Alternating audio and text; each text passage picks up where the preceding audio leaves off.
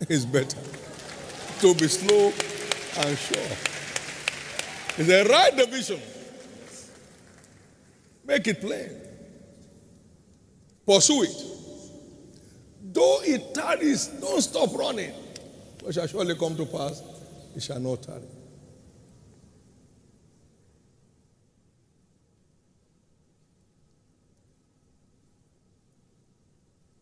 About 40 years ago, our office space was 2 rooms of 100 naira per month. They don't pay 1 year then.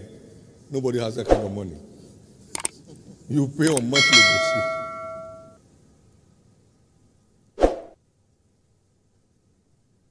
My car was one in town.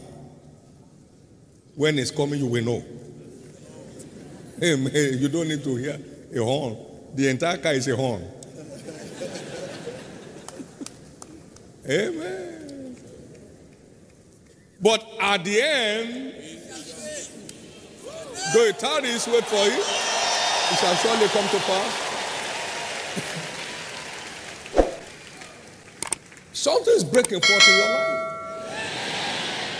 That little business in your hand will soon become a national phenomenon.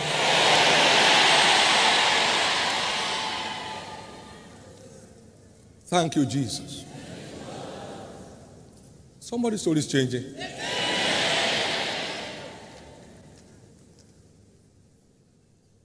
We have the likes of Daniel, purpose in his heart not to defile himself with the king's rich food. They could not find anything amiss in him, for he was a faithful man. And there was no error found in him.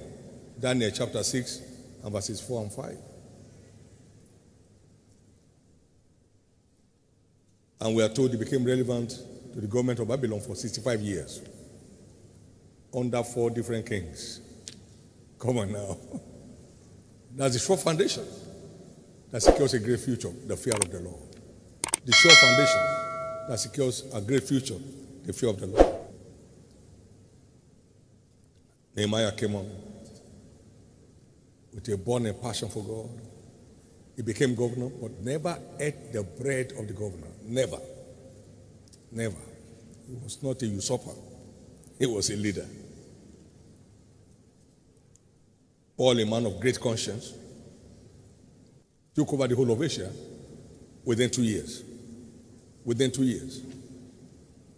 That's the way it works.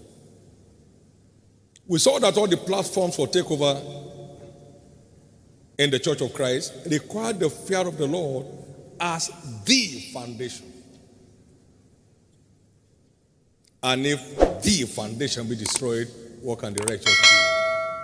The believer is helpless without the fear of God at his foundation.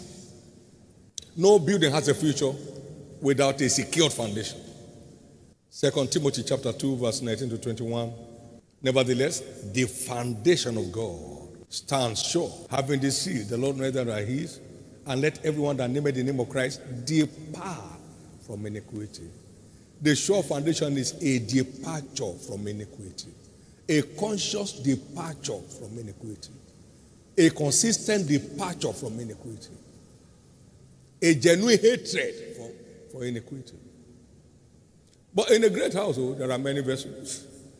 There are vessels of gold and of silver, but also of earth, of wood and earth, and some to honor, some to dishonor.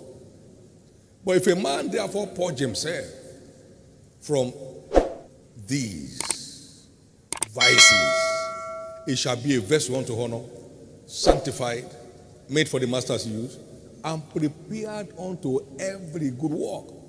Now, wait a minute. Your life has no foundation without the fear of God.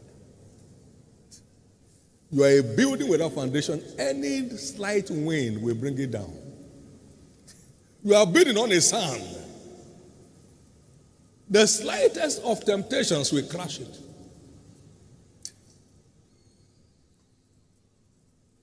So mind your foundation is the security of your destiny. Mind your foundation is the security of your destiny. Mind your foundation is the security of your destiny.